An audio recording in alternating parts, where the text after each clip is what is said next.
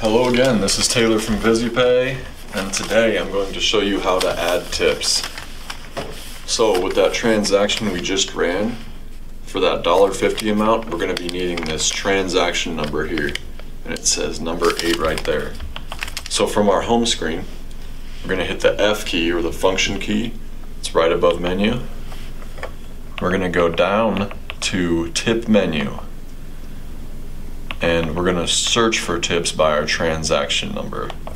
So this is where we're going to use that 8 that I just showed you. So we're going to type 8 and then enter here. So it shows our original amount of $1.50 and the last 4 on the card. So with this screen, we're just going to hit the green button again.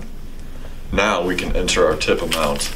So let's say they're pretty generous. They put a $5 tip on a $1.50 ticket. Now we have our new amount of $6.50. And we're just going to hit the green button again, and it's in.